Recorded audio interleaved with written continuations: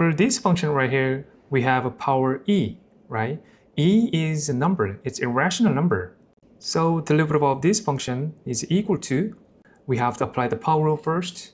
So e times x plus square root of x over x, e minus 1 times, we have to multiply the derivative of this function right here.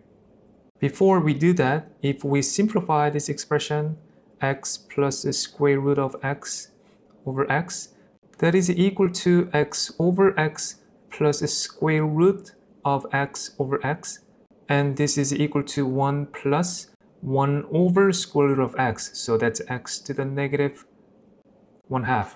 So derivative of this expression is equal to 0 plus power rule, negative 1 over 2 times x to the negative 1/2 minus 1, negative 3 over 2.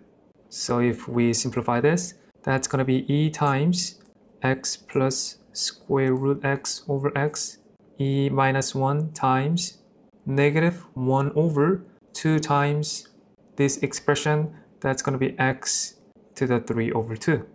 In radical form, this is going to be equal to negative 1 over 2 times the square root x cubed.